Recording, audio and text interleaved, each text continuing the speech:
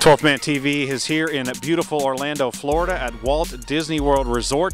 We are with Luke Joeckel and Johnny Manziel as the pair get ready to participate in the Home Depot College Football Awards show Thursday night on ESPN. Following a whirlwind first day of travel, we caught up with the pair. Yeah, you know, woke up around 5, getting on a plane in Easterwood, or in College Station, Easterwood, heading to Houston. One of the smaller planes I've ever been on. First and foremost, I was just glad to make the flight this morning. I was glad to be on that and not miss that. I know we were by the skin of our teeth there, but whenever we get to Orlando and you see cameras and a bunch of people wanting autographs and stuff, and AC and everybody keeps us on a pretty tight schedule, so kind of got to fly through it a little bit. But it was neat to see that we had that much support.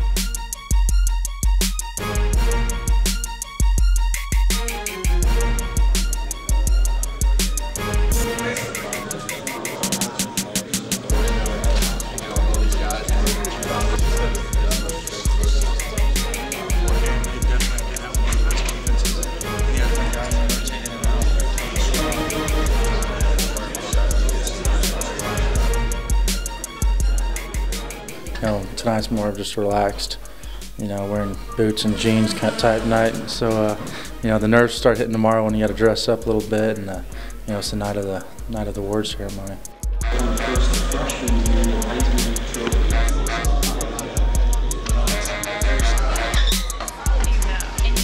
I definitely got one of those classic conservative suits. You know, got the O-line coach and Coach Reeves, our GA, and Justin Moore went with me, so they didn't let me get too wild with it.